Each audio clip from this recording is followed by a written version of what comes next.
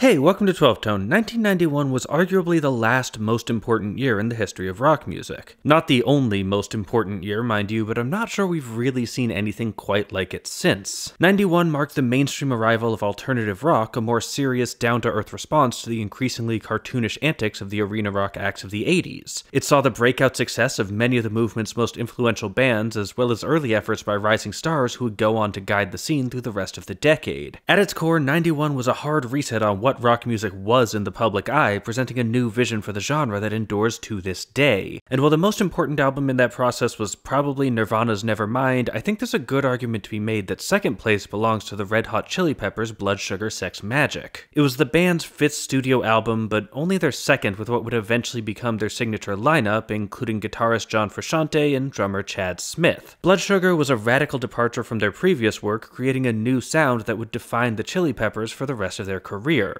It's an ambitious, inventive album, and today I'd like to look at what to me is probably its most enduring song, one that showcases the emotional depths that existed beneath the band's energetic, often juvenile exterior, Under the Bridge. Let's take it apart. The song starts like this.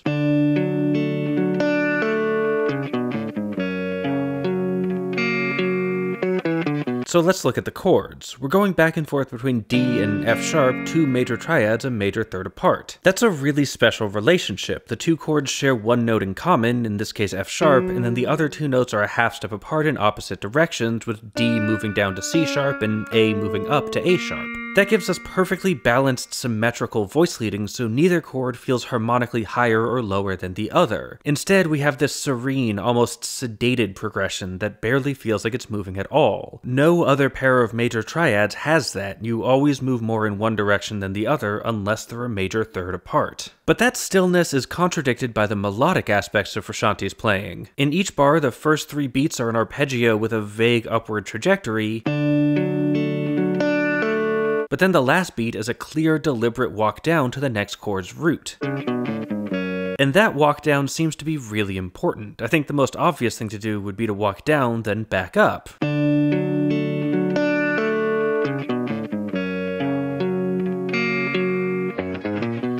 That lets you fill the space more efficiently, and it ties in with the balanced motion of the progression. But Frusciante doesn't do that. Instead, in the second bar, he starts the walk from a high F sharp, going so far as to overshoot the target D and slide back up, in order to make sure he gets the descending line he wants. Combine that with the chords, and you get an intro that's not going anywhere, but it's still going down. Or, okay, he doesn't always play the walk down. Every other D chord he replaces it with this, where he slows down, moves up a little bit, but then falls all the way back down anyway. So what does this all mean? Well, the song is about singer Anthony Kiedis' struggles with addiction and depression, and to capture that, the intro creates this sense of descending numbness, a musical impression of the spiral of addiction. With just the walk downs, we'd see how empty that place felt, but it's a failed attempt at a walk up, even when the distance is so much shorter, that shows just how hard it is to escape. That leads into the verse, and the first thing I want to look at is the first chord. Again, we've been going back and forth between D and F sharp. From a voice leading perspective, these are the two closest major triads, so it says a lot to suddenly shift to E, the furthest major triad from both of them. It sits directly between them, a whole step away from each, and it's impossible to voice lead smoothly. Best you can do is slide all the notes a whole step in the same direction. When I listened to this song as a teenager, this transition always felt super awkward and jarring, like they were throwing out the intro and starting a whole new song, and I'm pretty sure this is why. Not only have we changed keys, we've changed to a chord that refuses to fit with anything we've heard previously. It's really uncomfortable to listen to, which sets the stage brilliantly for what we're about to hear. In terms of chords, the verse alternates between two forms, and I'd like to start with the second one.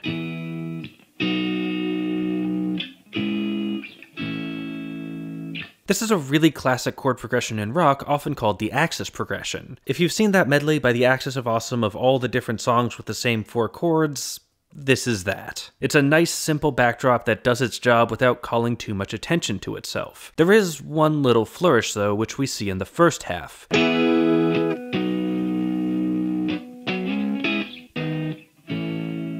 This is the same thing, but instead of going straight to A at the end, he sets it up with a rhythmic figure and a brief trip to G sharp minor. Normally in the Axis progression, the move to the last chord is fairly soft, so adding this extra chord in between helps make the arrival on A feel like a bit more of an event, changing the vibe of the loop by introducing some stronger harmonic motion. But again, the chords aren't a huge deal here. What matters more is the accompaniment, that is, how those chords are played. In this first verse, Frusciante is mostly just holding them to leave as much space as possible for Kiedis's vocals, so let's look at those. Sometimes I feel like I don't have a partner. What's most interesting to me here is the melodic structure. The first two phrases set up a pretty clear expectation. The first ends on E, the root. Don't have a partner. While the second ends on F sharp, the second. My only friend. This tells us we're going to be alternating between a nice stable resolution and a less stable point, implying further motion. It's a pretty normal melodic structure, and the third line plays along, ending basically the same way as the first. City of Angel. But then the fourth line goes rogue and ends on E again. Together we cry. Like it's just kinda giving up. The forward momentum of the line suddenly dies. And more than that, this E isn't even really resolved to. In the first and third lines, it's approached by step from F sharp. Partner. But here we just waffle around in thirds from C sharp. We cry. And speaking of breaking expectations, the line doesn't even rhyme. Not with anything we've heard so far anyway. It does rhyme with the end of the second verse, but those lines are so far apart that, for me at least, it's pretty hard to catch that in the moment. This all gives the melody a sense of defeat, like he's starting to do something and then just decides it's not worth the effort. I mean, what's the point? There's no one around to care if he tries. And to really drive that home, the whole song stops for a moment hanging on this rich, complex E major 7.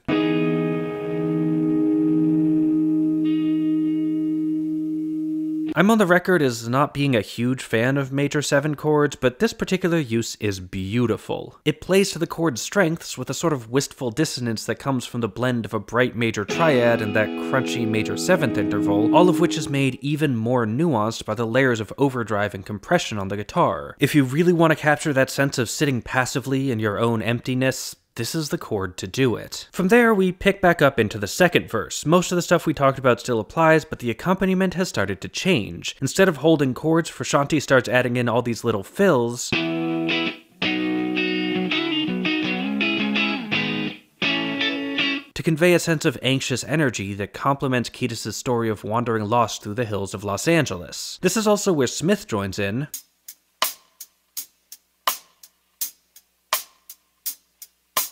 playing mostly hi-hats with a cross stick on the backbeat. This emphasis on the cymbals gives the percussion a shimmering quality, like a haze that sits over most of the song. Even as he introduces more of the kit, he keeps the hi-hats front and center, supported by those sharp wooden cross sticks. It feels mellow, but like so much of the song, it has an uncomfortable edge to it that keeps the line from fully settling. That brings us to the chorus, and I'd like to start by looking at the melody. I don't ever wanna feel like I did that day. I don't know about you, but to me, that B feels really unstable, and the C sharp feels pretty resolved. That's the opposite of what we'd expect in the key of E, but it's exactly what we'd expect in F sharp, because, yeah, I think we've changed keys. If we turn our attention to the harmony,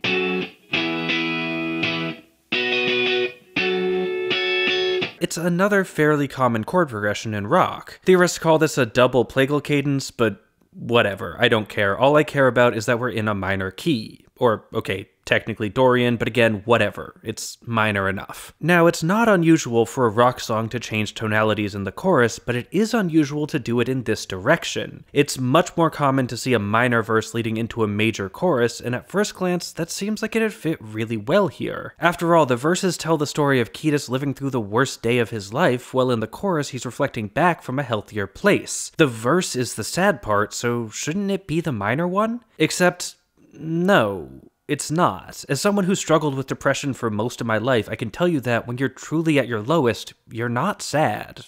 Not really. Being sad takes effort, and you don't have any to spare. You put on this thin veneer of existence just to get through the day, but underneath the surface, you're empty. There's nothing there. It's only once you're past that, when you can look back on where you were, that you realize just how dark it really was. And that's what this song captures so beautifully. The verses aren't the sad part. They're major because in that moment, Kiedis doesn't care. He can't afford to. He just needs to score. Nothing else matters. That's why I don't really care that this progression is like a textbook example of a double plagal cadence or whatever. It's not important. What is important is that these middle two chords, the E major and the B major, are the same two chords that started the verse progression. They are, in a very literal or at least heavily symbolic sense, the way he felt that day, just in a new context that allows him to create distance and to safely reflect. So no, the minor tonality in the chorus isn't sad. Or, I mean, it is, but that sadness is an act of healing. It's a necessary step on the way back up. And they drive that point home with the accompaniment. I'm gonna play the first bar of the chorus, and I want you to listen to how Kiedis' vocals line up with the guitar and bass. I don't ever wanna feel. Did you catch it? Yeah, they don't line up, at least not to start. Kiedis is singing a really simple rhythm with a clear emphasis on the beats. I don't ever wanna feel. Frusciante and Flea, meanwhile, skip the first two beats and play offbeat stabs in between. It's not until we go back to the E chord, back to that dark place from the verse, that they finally start to agree with Kiedis' phrasing. This gives it a stumbling, uncertain quality, as if, despite knowing that he needs to change, he's not quite sure if he can. It makes it clear that he's not recovered. He's just in recovery. Speaking of Flea, this is where the bass part comes in, and since it's Flea, we should probably take a look at it.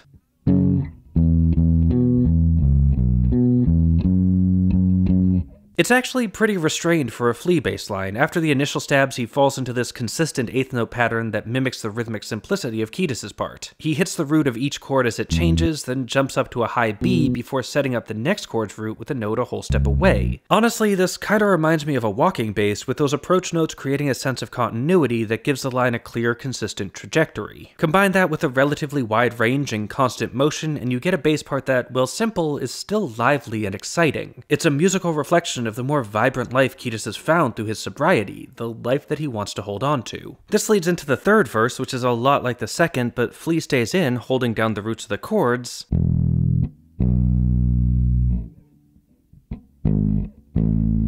Kinda like Frusciante's part in the first verse. This, along with some accompanying kicks from Smith, creates a fuller musical texture than previous verses. That's not unusual or anything. Later verses tend to include more parts to keep things interesting, but the contrast here is pretty striking, and it makes this verse feel a bit more alive, for lack of a better word. From there we get another chorus, and then we find ourselves in the bridge. Or maybe bridge isn't the right word for it. We're gonna be hearing some version of this section for pretty much the rest of the song. Frusciante loops the same two bars for like a minute and a half, so maybe there's a better name for this section, but given the lyrics, I think it's an interesting piece of musical wordplay for the song to end with a long drawn-out bridge, so I'm just gonna call it that. I hope that's alright. Anyway, let's look at the chords.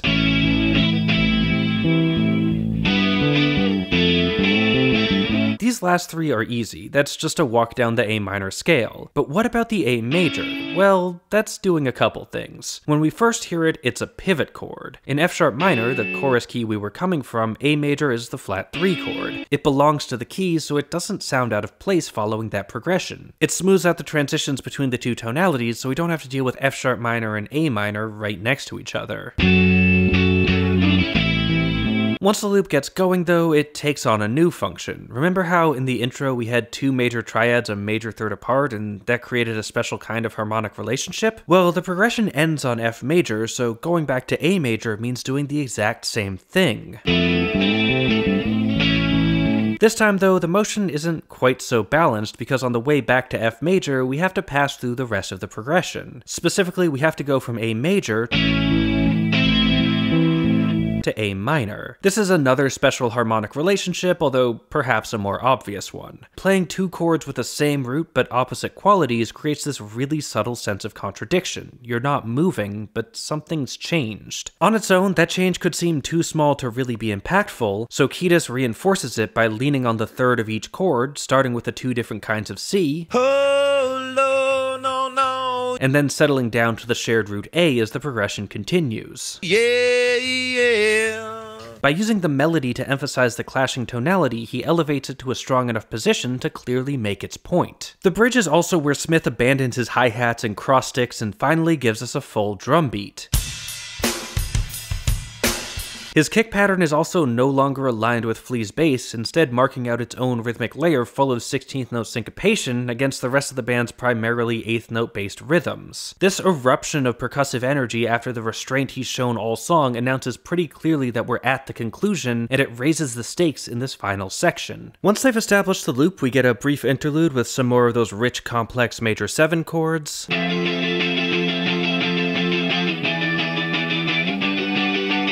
After which the outro really begins. Kiedis is joined by a choir led by Frusciante's mother Gail, Is where I drew some blood. singing a new set of lyrics over the chorus melody transposed up to fit the new key. It's a massive ending, the end result of all the slow orchestral buildup they've been doing throughout the song, but that's kinda weird, right? I mean, this is the climax, the part the audience is gonna scream along with at concerts, and yet the lyrics aren't triumphant. They're not about Kiedis' success at leaving his addiction behind, they're about that day. Under the bridge downtown, I gave my life away. That's dark. It's painful.